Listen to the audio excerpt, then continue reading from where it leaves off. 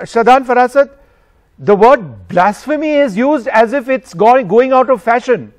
Anything you say is potentially blasphemous. I may be a Hindu saying something against a Muslim, that is blasphemous, or vice versa. Online debate it's descended to a level where it's childish now. Because if you say blasphemy, the implications are huge. It's like blasphemy in the present context is what the word sedition was used in the recent past in other debates. Blasphemy, the word has replaced sedition. See, you are right, Vishnu, I agree. As a constitutional position, of course, section 295A is a small exception carved out, which is that if you are effectively saying something which is of such a serious nature against the gods of a particular religion in a multicultural society that we live in, and it doesn't matter who is the speaker, which religion, then you can be prosecuted. Of course, it's meant for situations which are, or speech which is of an extreme variety. It can't be of a speech which is critical. Right. You can genuinely critique any religion, any god, any practice. There's no problem. So I think that distinction must be made. Unfortunately, what has happened is that in the last many years, we have developed a culture of hate. Right. The government in India has done nothing about it. It has either indirectly or directly supported it.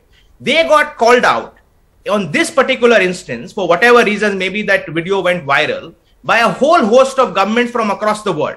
And they didn't know what to respond. What the government of India has been doing is they have been playing Gandhi abroad and Godse in India. Effectively. That's what has been happening. There are two faces. Now, those two faces were called out by the governments all over the world.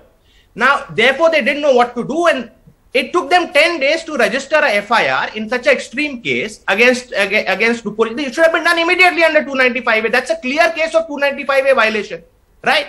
Now, there can be a whole range of speech which are critical, which are of a religion. I'm not on which religion. You can critique Islam, you can critique Hinduism, you can critique Christianity. All religions must be critiqued. That's a fundamental principle and must be critiqued vociferously.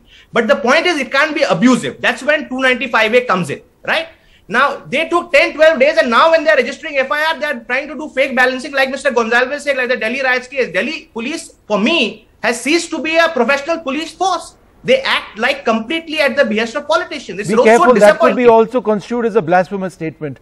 Well, I mean, against the Delhi police, I don't care about blasphemy against Delhi police. I mean, we commit that in law as lawyers. Okay, let me go across.